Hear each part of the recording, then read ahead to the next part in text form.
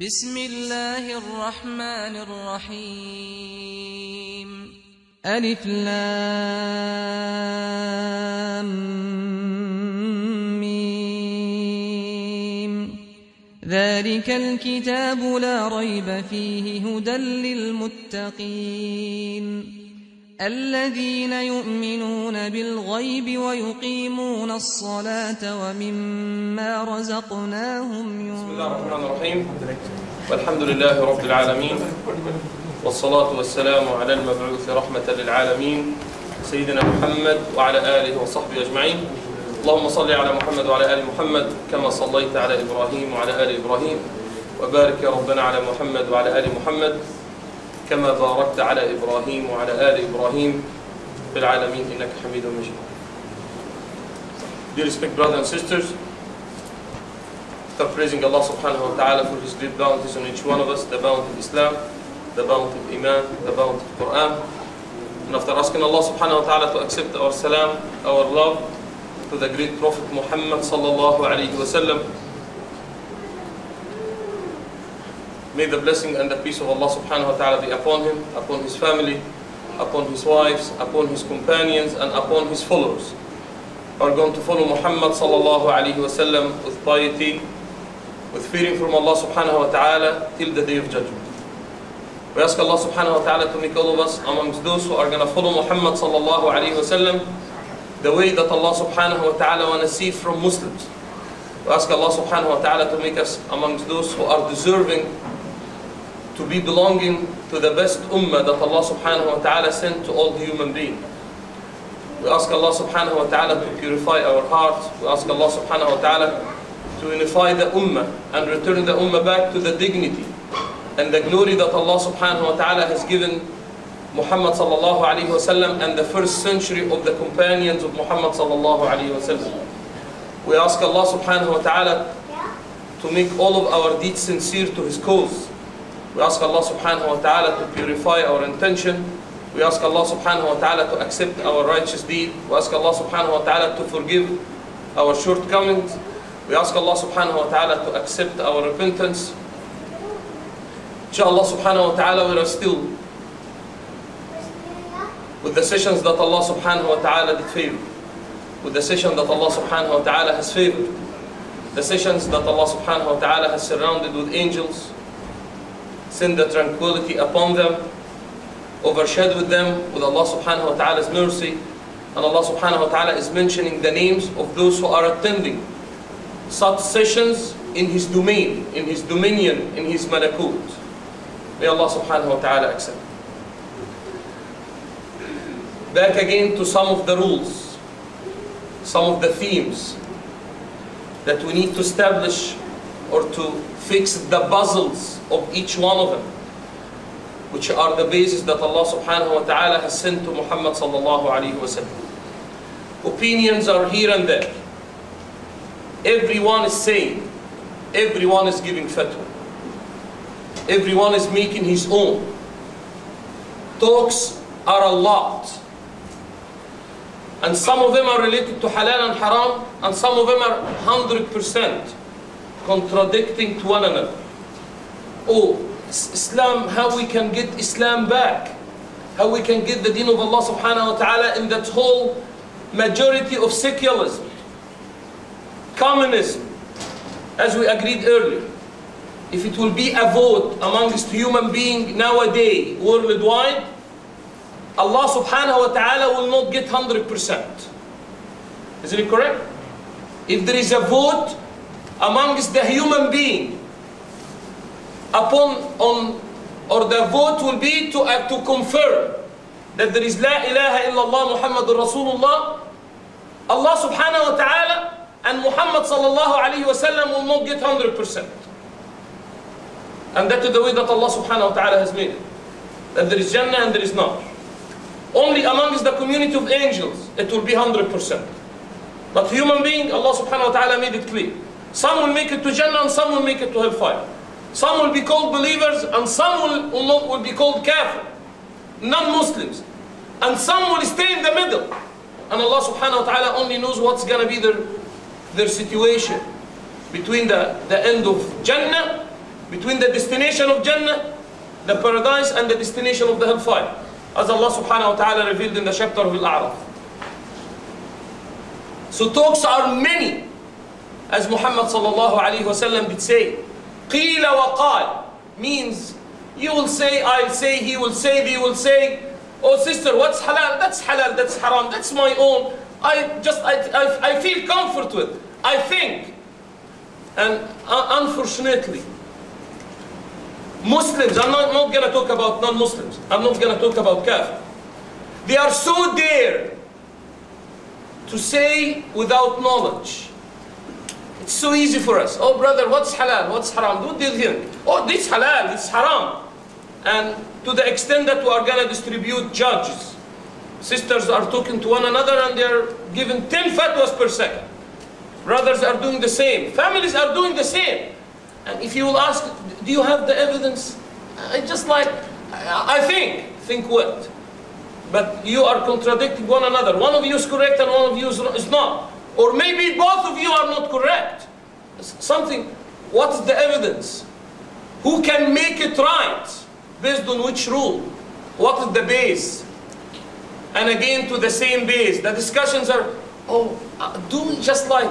is it true that Islam, the deen of Allah subhanahu wa ta'ala will come back?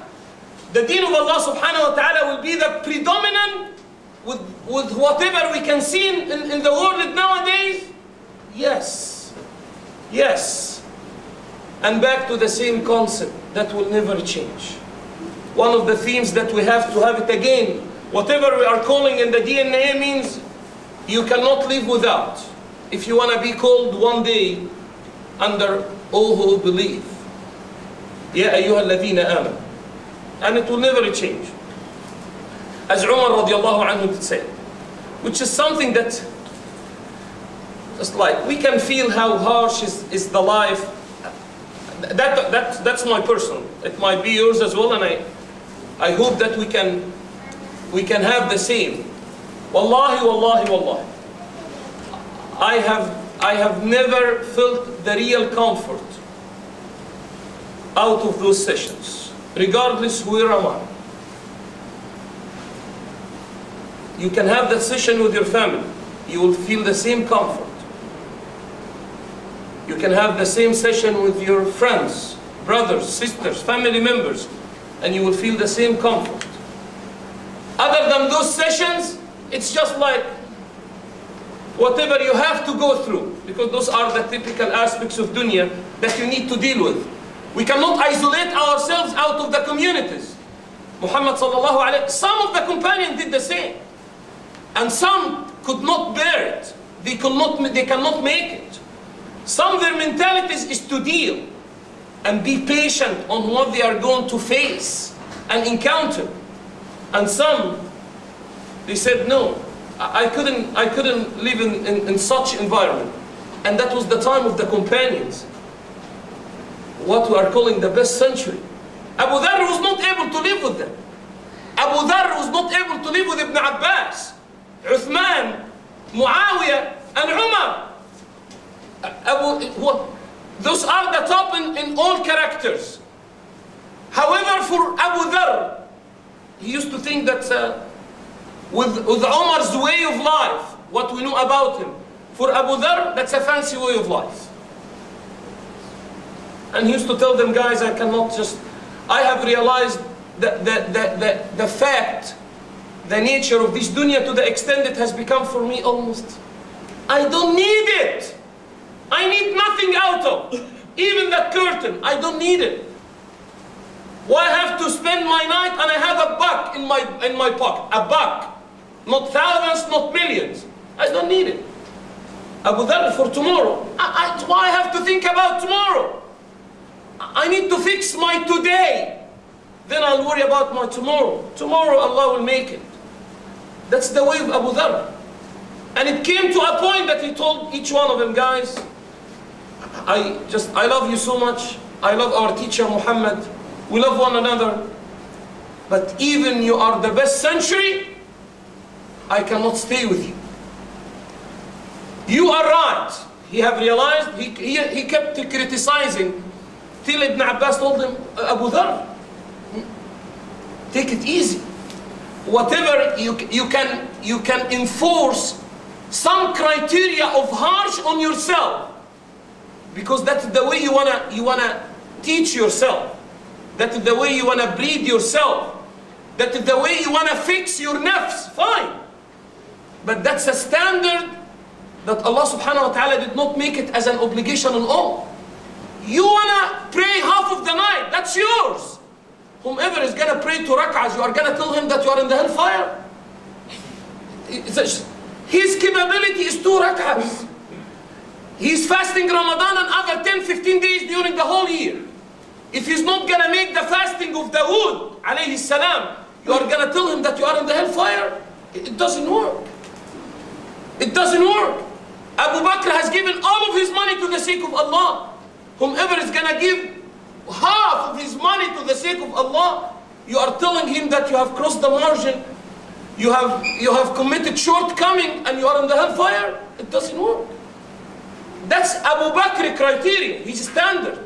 And he never commanded any to be like him. He knows what's called obligation, what's called first level, second level. Abu Bakr was ambitious to the extent he's not even satisfied with level number 1000 in Jannah. He wanna get the Firdaus al-A'la with Muhammad. Simple. That's his target. But still, there are people who will be in grade number 1 in Jannah, and they are still called, they are in Jannah.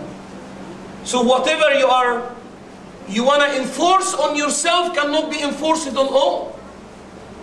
And it came to a point that at the time of Uthman, mashallah, futuhat openings was everywhere. Allah subhanahu wa ta'ala has given the wealth to the ummah of Muhammad sallallahu alayhi wa sallam. Uthman was already rich, donating from day one, preparing the whole army of al-Usra, buying the well and donated to the sake of Allah as a gift to Muslims, buying the whole 10 caravans that came to Medina, and everyone was competing to acquire that caravan, and everyone wanna pay to each one of the traders or commercial guys $2 to 1, and it has reached to 7 to 1, 8 to 1. And Uthman made it clear to them, Uthman, your caravans, your tijara, your business, we are gonna offer you. You spent $1 with all of your expenses, including direct and indirect costs, overhead, everything, will pay you 2 to 1. He said, no, it doesn't work with me. 4 to 1, it doesn't work with me. And they reached it 7 and 8 to 1. 7 and 8 to 1. And he told them, it doesn't work, guys. I have received the offer as 10 to 1. And just, who's that crazy, just like trader who can offer 10 to 1? How he's gonna make money out of? And he told them, Allah has given me the offer. Al-hasanatu bi'ashri amthaliha. Hasana is multiplied by 10.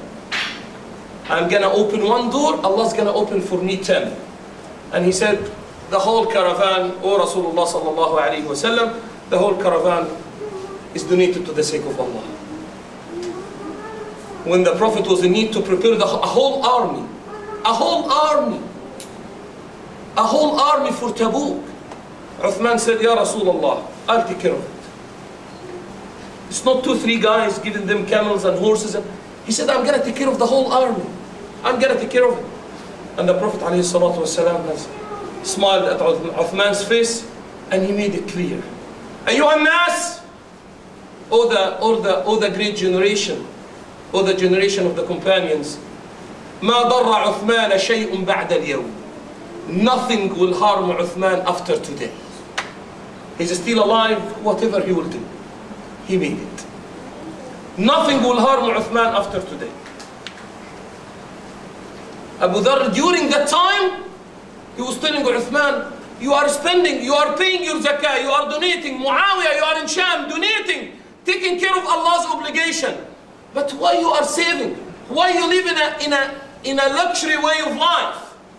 And Muslims can do that. There is no problem with that. And he came back with one of the verses in the book of Allah subhanahu wa ta'ala with a different interpretation. that those who are saving money, ذهب and fidda, gold and silver, it will be used to iron them in the day of judgment in the hellfire. And Uthman told him, Abu Dharr, the verse cannot be as such. And he came back, all of them, to the great translator of the Quran, Ibn Abbas. May Allah subhanahu wa ta'ala be pleased with both of them.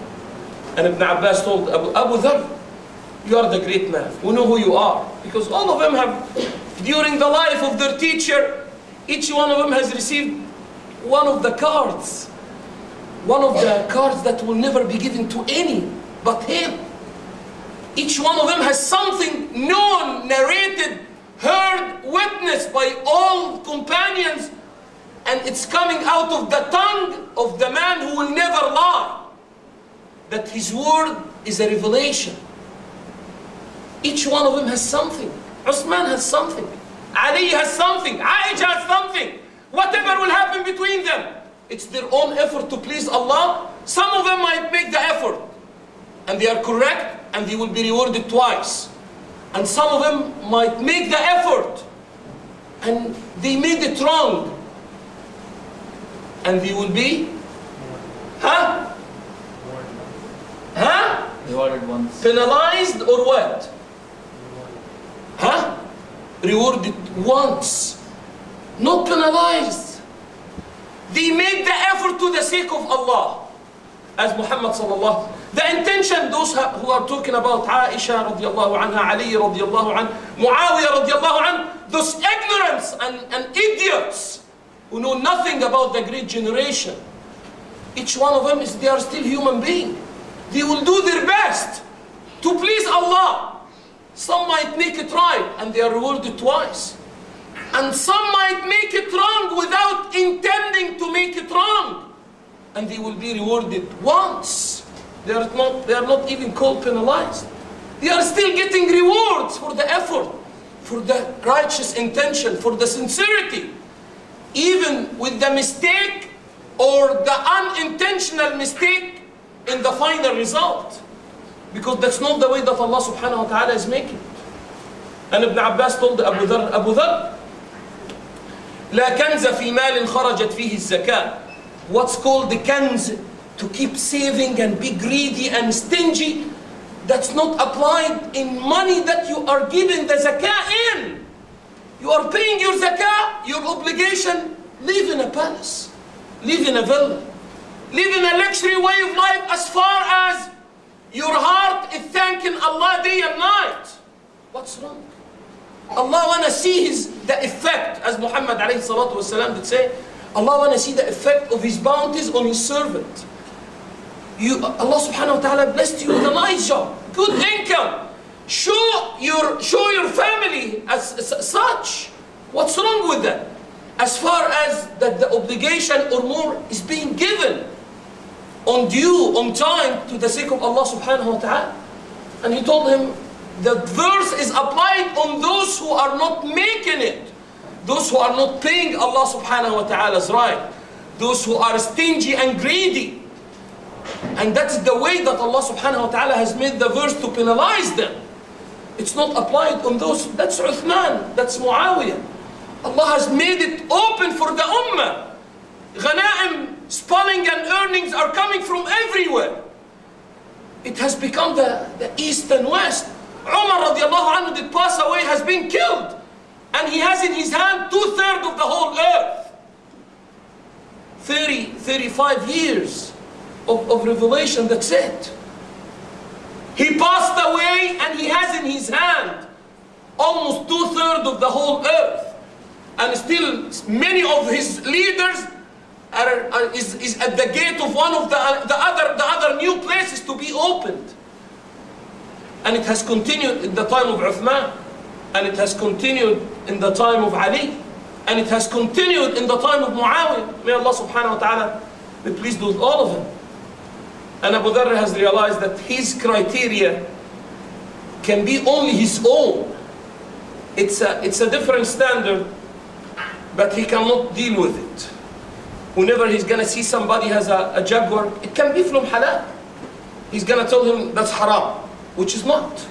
And when Ibn Abbas told him, he has realized that his way can be only applied on him. And that is the reason he said, now I'm going to take my guys, may Allah subhanahu wa ta'ala reward you, we love you to the sake of Allah. We are the great generation of the companions of Muhammad. But this way of life, sometimes you are in a community, you say, they are great. But I cannot meet with the requirement. I cannot fit in them. Is it correct? That's not me. I cannot find myself in them. But they are good. They are not doing something wrong. But that's not my way. And that's what Abu Dharr made it clear. Guys, jazakumullah kulli khair, I can handle just like a few sheep, few goats, and I'm going to take care of them in the desert, and it is what it is. Done. He has left the whole city, and he has taken his wife. Now we can understand that your partner could be of the same ground or not. You might come up with another partner who might not commit haram, but the two standards are different. But Abu Dharr's partner can accept the same. Somebody will say, oh, my wife, now I'm not going to live in Medina anymore. Those guys, their standards are different than me, and I could not stay with them. Those are the companions. You're not talking about criminals. Companions. But he's telling his wife, now you are going to come with me. We are going to stay in the desert. She didn't tell him, are you crazy? Go. I'm going to stay here. I have to stay here. Just otherwise you have to divorce me. You know? It never happened. Because they were two partners agreed on the same standard. Is it correct? Many times you might come along with a partner, you might have the same standard or not. She might have a higher standard than you, and you might have a higher standard than her, and both standards are good, and somehow it should be worked out. And Abu Dharr did leave till Allah subhanahu wa ta'ala just has made him passing away in the desert and no one around him, until Allah subhanahu wa ta'ala has sent on the day of his death Abdullah ibn Mas'ud and a group of the companions just passing by to attend his death next to his wife. He has been buried, and Abdullah ibn Mas'ud did pray the janazah on him, and he said, Wallahi al-Azim, I can see nothing but what Muhammad sallallahu alayhi wa sallam told us years and years back on the day of Tabuk, when Muhammad alayhi salatu wa salam has left and each one of the companions is preparing his stuff and joining the army, till one day he was expecting somebody and he has seen one man coming alone, and he said, Abu Dharr, this guy will be Abu Dharr. He hasn't seen him, but his wish to have Abu Dharr, and he was Abu Dharr. And Abdullah ibn Mas'ud did say, Muhammad alayhi salatu wasalam did tell us on that day, Abu Dharr يعيش وحده ويموت وحده ويبعث يوم القيامة أمة وحده. He will live alone, die alone, and come in the day of judgment as one nation. Not one person, nation. He has made his standards and he did fulfill it. And he will come for what he has done. Not everyone can isolate himself. Oh, that's community, I couldn't, just like, as Muhammad alayhi salatu wasalam did say, it will be a time that sometimes you'll say, what the hell I've been doing? Company what? Firm what? Consultant what? Get out of the whole hell. I couldn't continue anymore. And the Prophet said it might be a time for the believers.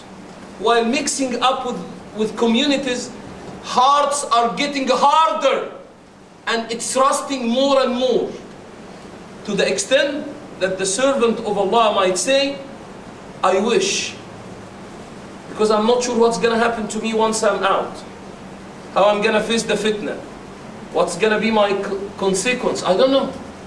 Are we trusting what's going to happen?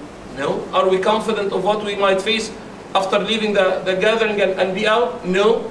Is it good or is it bad? We are going to go to our bed Muslims, waking up, Allah knows. Going to the bed's kafir, and he will wake up differently. Allah knows.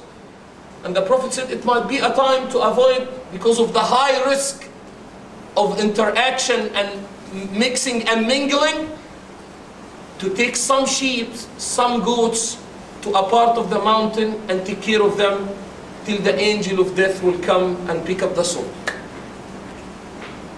سيأتي زمان على أمتي يكون أحب رزق أحدكم إليه.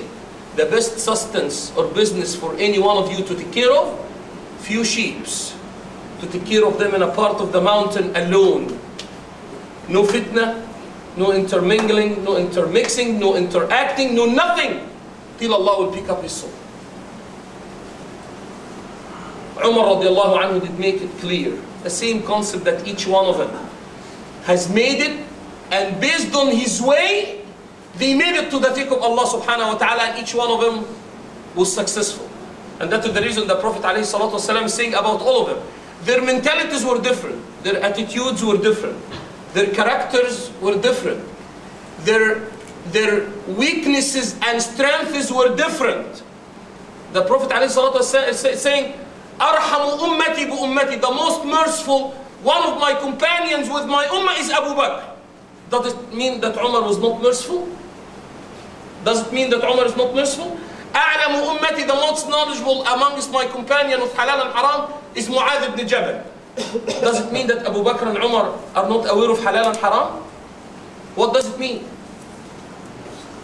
It's strength. You are good in math. You are excellent in math. We have to be good in everything in that whole list. But one of us is excellent in math. One is excellent. Higher capabilities in science. Higher capabilities in algebra, and so on and so forth. The strongest in the deen of Allah is Umar. Does it mean that Abu Bakr was not strong in the deen of Allah? No. Aminu هذه الأمة, the honest of this ummah is Abu Ubaidah ibn al-Jarrah. Does it mean that the rest are not honest? Hawari هذه الأمة is Zubayr ibn al-Awwam. The disciple of this ummah is Zubayr. Does it mean, what about the others? What about the others? The one whom Allah subhanahu wa ta'ala, the angels are feeling shy from is Uthman ibn Affan. What about others? But each one of them has an excellence in one subject. But all of them have achieved what Allah needs in all subjects. And they have agreed on the same, as Umar radiallahu anhu did make it. Allah subhanahu wa ta'ala, I'm trying to address the theme because it's a whole mess nowadays. You are gonna hear and read whatever will make the heart bleeding, and you don't know exactly what's going on. And it's being quoted or referred to some of the Muslim thinkers or whatever will be called. But because of the talks that will be here and there, fatwas that will be here and there, everyone is saying, everyone is giving fatwa, everyone is making it halal, everyone is making it haram, and Muslims are coming to a point, what we can do? We need to please Allah. How we are gonna make it in the middle of that whole mess, as Muhammad sallallahu alaihi wasallam did describe during his time. He left it already behind. He had made it clear. And Umar radiallahu anhu, from what he has learned from Muhammad sallallahu alaihi wasallam, to understand that, let them say whatever they want to say. Again and again and again, I'm trying to confirm the same meaning. Regardless, don't tell me majority.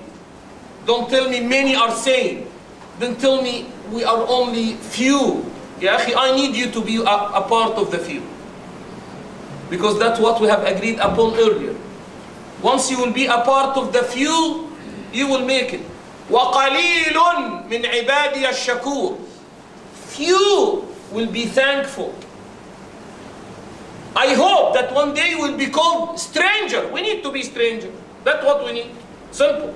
I don't want to be called, oh, he's the part of the mainstream. Where is that mainstream? On the beach. Okay, that's the mainstream. I don't want to be a part of that mainstream. If I'm gonna be called stranger because I'm avoiding the disobedience of Allah subhanahu wa ta'ala, I'm proud of being a stranger. And I need to be a stranger. Why? For what Umar radiallahu anhu has said.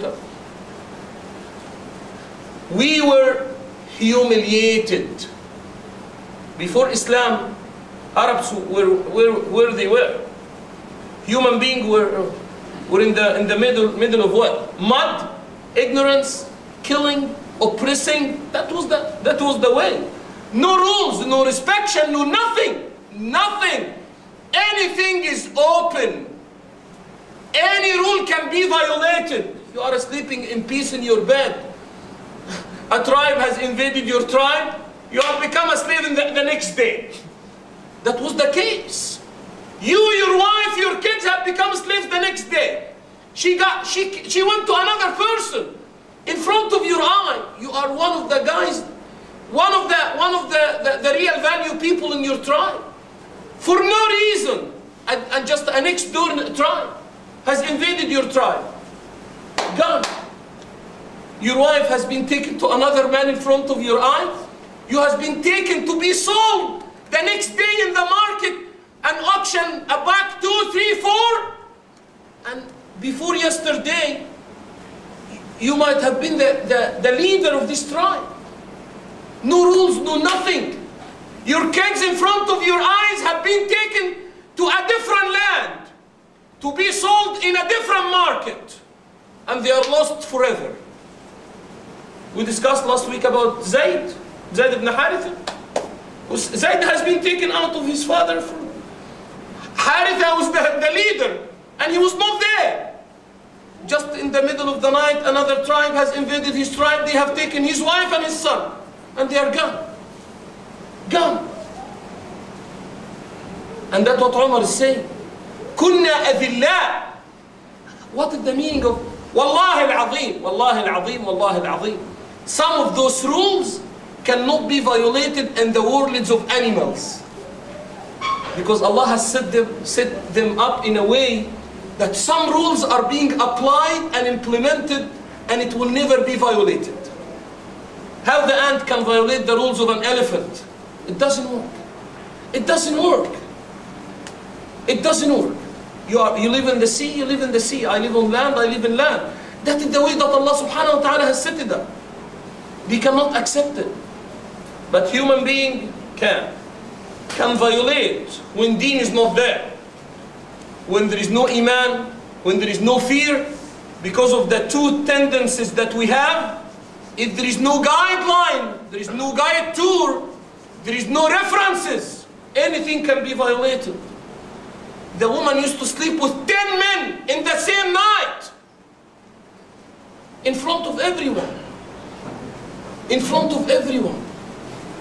And if she will be pregnant, she will choose who among is the 10 to claim the son too.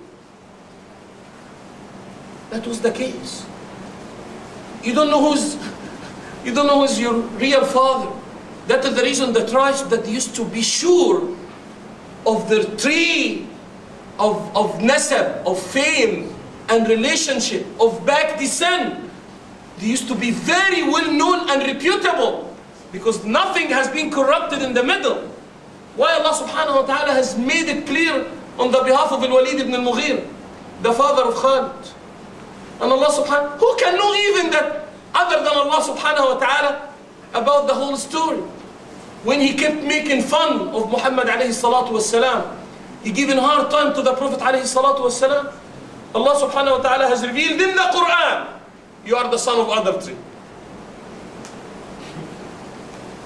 عُتُلٍ بَعْدَ ذَلِكَ زَنِيمٍ. And when Muhammad alayhi salatu wasalam has started to inform the people of Mecca about Allah's revelation, that's a part of the Quran, he cannot change it. يا أيها المدثر قم فأنذر وربك فكبر, till Allah subhanahu wa ta'ala وَنُونَ وَالْقَلَمِ وَمَا يَسْطُرُونَ. Allah subhanahu wa ta'ala has subjected Al-Walid ibn al-Mughira. You are making fun of my prophet, you are giving my prophet hard time, see what's gonna happen. And he told them, Allah revealed to me that Al-Walid ibn al-Mughira, Al-Walid used to be like one of the top 2, top 3 in the whole tribe. He's the son of the 10 elder kids, including one of them is Khalid. Khalid, that was just the young amongst them. Khalid ibn al-Walid amongst the 10 kids of أَنْ كَانَ ذَا مَالٍ وَبَنِينَ. Allah subhanahu wa ta'ala is telling him, I gave you the money, and you were the one who used to just like walk in in the middle of the tribe, in the middle of Mecca, and no one can even speak to you because you have the dignity because of your kids.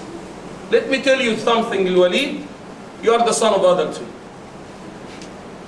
The same day, everyone has heard and no one can confirm, no one can deny. But Muhammad is saying that. Al-Walid himself, because he knows that Muhammad is truthful.